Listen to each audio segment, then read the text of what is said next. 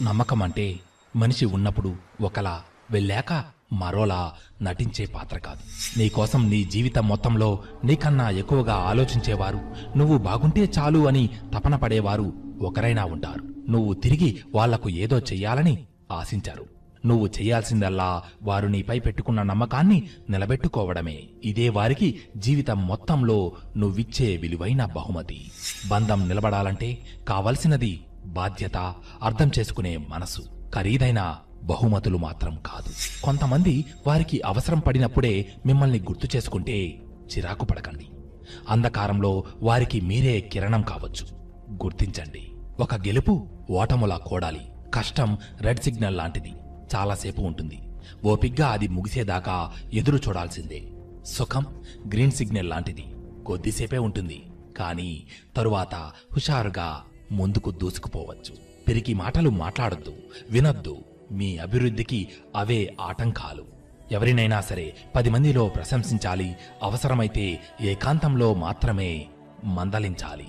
ఓటమి, ఒంటరితనం ఈ రెండు జీవితంలో చాలా నేర్పిస్తాయి. ఒకటి ఎలా గెలవాలి అని నేర్పిస్తే, మరొకటి ఎవరిని నమ్మాలో, ఎలా బ్రతకాలో నేర్పిస్తుంది. నీ జీవితంలో నిన్ను కలిసే ప్రతి ఒక్కరిది ఒక్కో పాత్ర ఉంటుంది. కొందరు నిన్ను పరీక్ష చేస్తారు, మరికొందరు నిన్ను వాడుకుంటారు, ఇంకొందరు నీకు నేర్పిస్తారు, మరికొంతమంది నిన్ను ప్రేమిస్తారు. కానీ ఎవరైతే నీలో శక్తిని గుర్తించి వెలికి తీస్తారో వారే నీ జీవితానికి అతి ముఖ్యులు, విలువైన వారు. ప్రపంచంలో భరించలేని ఒక కష్టమైన విషయం, నచ్చిన వాళ్ళు మనకు విలువ ఇవ్వకపోవడమే. ఎవరితో అయినా ఎంతవరకు ఉండాలో అంతవరకే ఉండాలి. అందరూ మనవాళ్లే అని వాళ్ల మంచి కోసం ఏదైనా చెప్తే మనం వారి దృష్టిలో చెడ్డవాళ్లం అయిపోతాం. 1000 గోవుల మంద ఒకే చోట ఉన్నా దూడ ఖచ్చితంగా తల్లిని వెతుక్కుంటూ తన దగ్గరికి ఎలా వెళ్ళగలదో, మంచి, చెడు, పుణ్యం, పాపం, మనం చేసే కర్మఫలాలు కూడా అలానే మనల్ని వెతుక్కుంటూ వచ్చేస్తాయి. గతంలో చేసిన తప్పులను దిద్దుకునేందుకు భగవంతుడు ఇచ్చే మరో అవకాశమే భవిష్యత్తు. బాధ పెట్టేవాడు తన వల్ల ఎదుటివాడు ఎంత నరకం అనుభవిస్తున్నాడో అర్థం చేసుకోడు.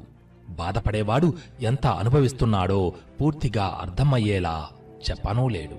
ఆస్తులను 7 తరాల వరకు అందివ్వలేకపోయినా పర్వాలేదు. సద్గుణాలను ఒక్క తరానికైనా అందివ్వగలిగితే అవి 7 తరాల వరకు నిలిచి ఉంటాయి.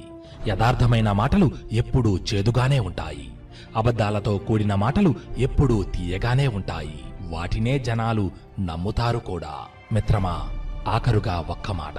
సమాజంలో మార్పు ఎందుకు రాదంటే, పేదవారికి ధైర్యం లేక, మధ్యతరగతి వారికి సమయం లేక, ధనవంతులకి అవసరం లేక.